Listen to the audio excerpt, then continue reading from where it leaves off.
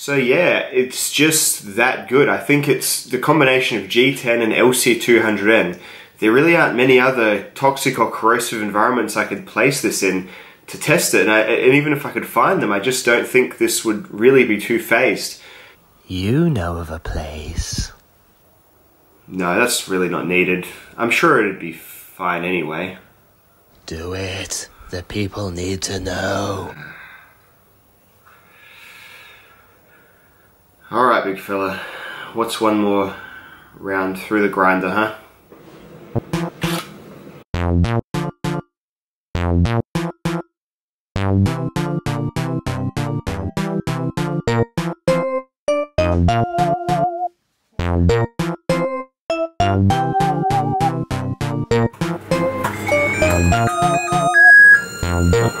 My noodles.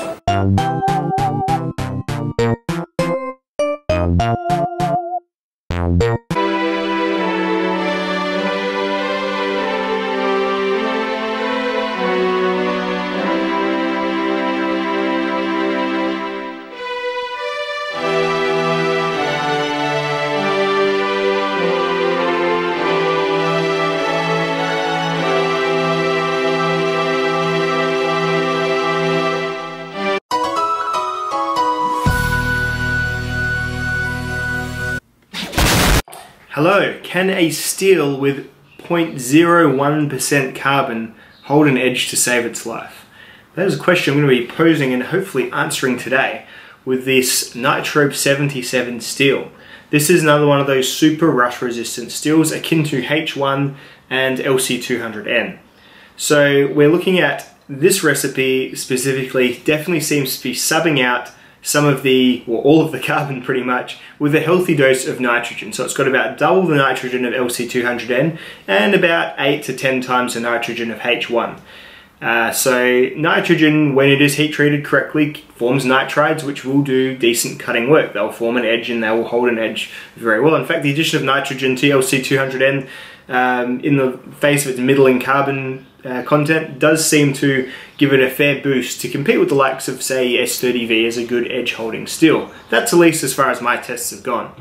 This one here, basically no carbon, so it is all leaning on that nitrogen very heavily, and also on the capabilities of the heat treater. So Mr. Creeley, Gary Creeley Blades, has sent this one to me. I have had 2 of these patterns before that I bought.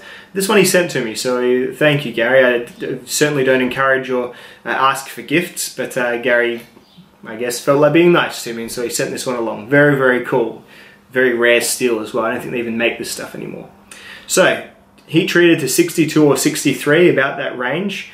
So it's very hard, and you've seen it tested for rust resistance already. Very, very rust resistant. Could not even get the surface to look anything other than factory fresh after a 12-hour period or so in some salt water.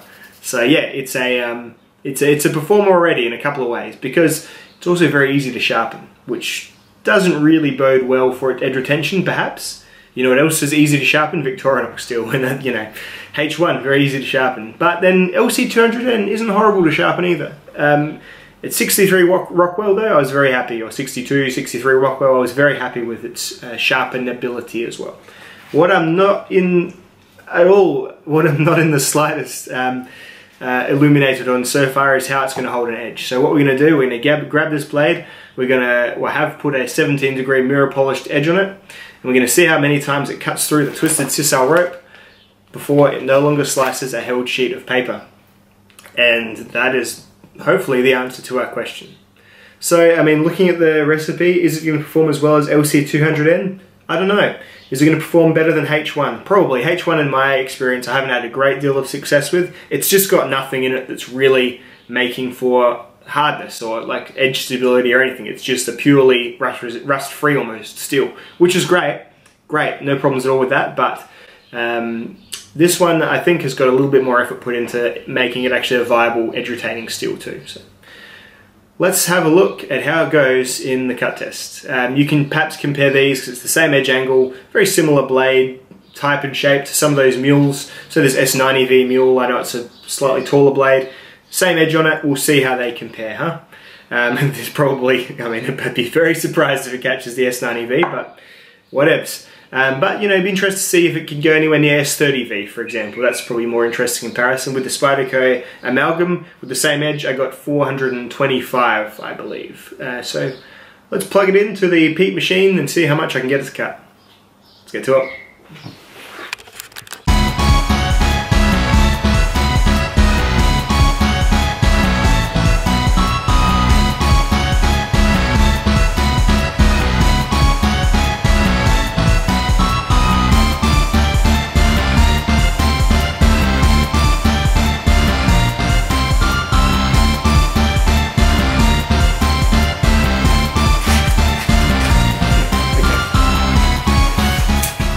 $225.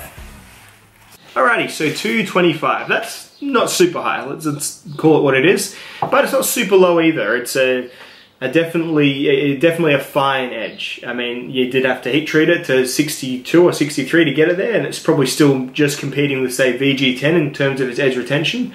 I wouldn't say this is going to hold its edge as long as LC200N, but I think it is definitely safe to say it's probably going to hold a bit better than H1.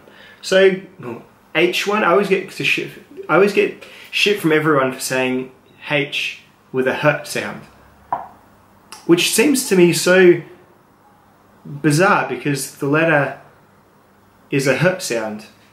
The letter itself, H, is a H.